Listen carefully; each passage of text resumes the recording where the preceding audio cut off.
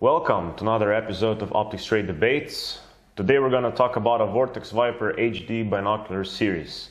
My name is Gaspar. My name is Theodor. Hello. So Theodor, can you tell us something about the history of this binoculars? Of this series? Well, it used to be one of the best series of Vortex binoculars all the way until Razer HD came out.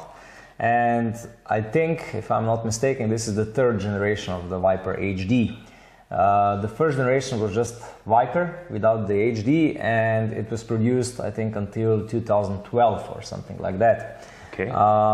Then in 2012 the new HD, or 2013, somewhere in that period. I have to be honest that it's been really a long time, so I don't remember exactly when the new Viper HD came out. And those binoculars were all the way from 2013, I would say, to 2018. They were one of the best sellers of Vortex, because they were just above 500 euros mark, and they really offered a lot of quality. They were made in Japan. And now in 2018 and now in 2019, normally still, the new Viper HD third generation is out, or the second generation of the Viper HD binoculars. Basically the same models, however a lot of things were improved, so the build quality is among them, and the materials used are different. So I would say the fit and finish is better on these binoculars, the new ones. What was also improved is the optical performance, since the previous Viper HD were very well known for their sharpness and nice light transmission rate. However, they had a narrow field of view. Right. The current Viper HD models, they have a wider field of view and better optical performance. It is true, however, that they are not made in Japan anymore. Now they're assembled in the Philippines. However, as we are able to see with many different types of optics, the products made in Philippines are becoming better and better and better. And these Viper HD binoculars are a really nice addition to this.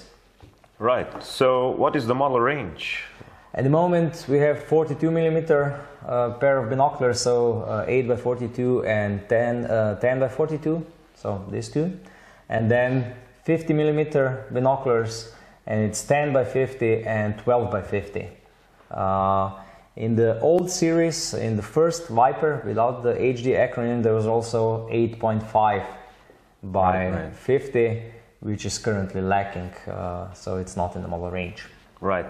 Can you tell us some more general features of this series? So they have a central focusing knob, like we are used on all the roof prism binoculars. They have Schmidt & Pehan type of prisms, which is also standard. Right eyepiece has the diopter setting, which is lockable. You have to pull it up to set the diopter for the right eye, to compensate the difference between the left and the right eye.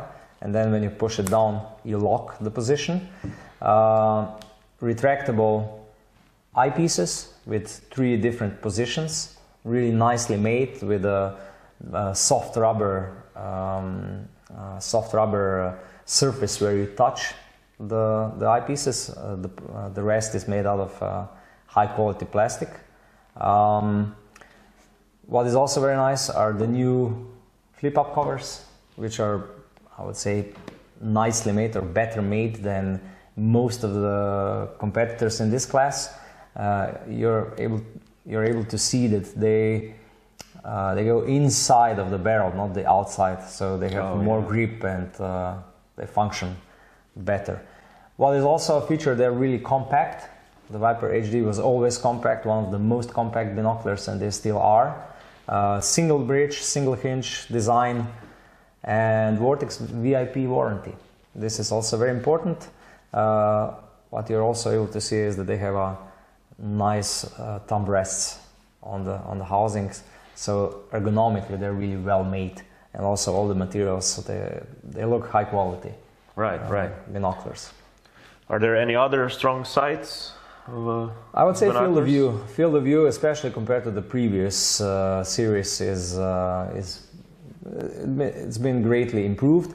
What is also a big thing is that you get really nice accessories with these binoculars. So you get this pack, a nice carrying bag, which is, I would say, one of the best you're able to see, and with all the straps and everything for carrying.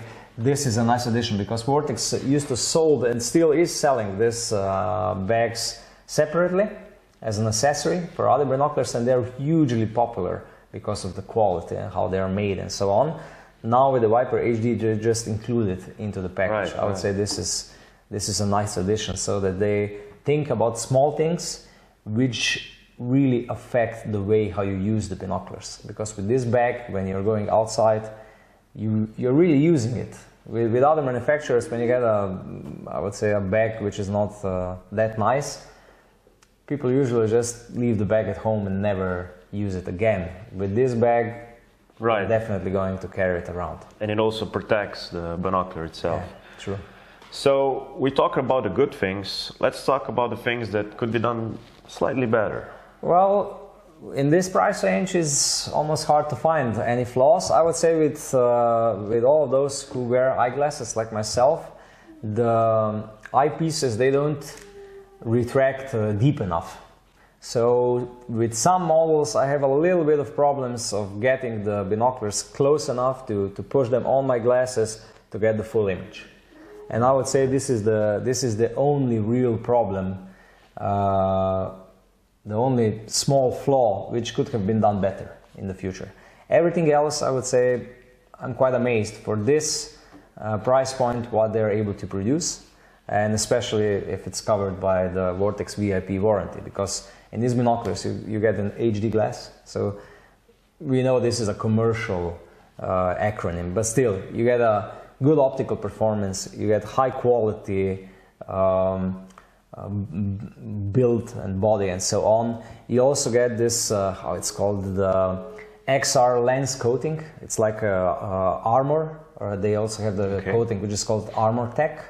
So the coatings which protect the outer surfaces of the lenses in the eyepieces and in the objective lenses, so that you don't scratch this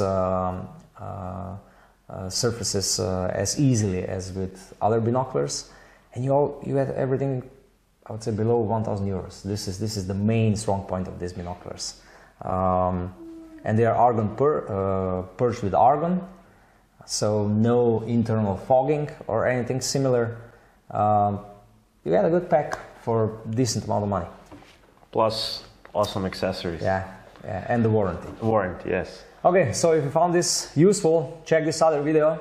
We have more in-depth reviews of each of this model, and thank you. Thank you.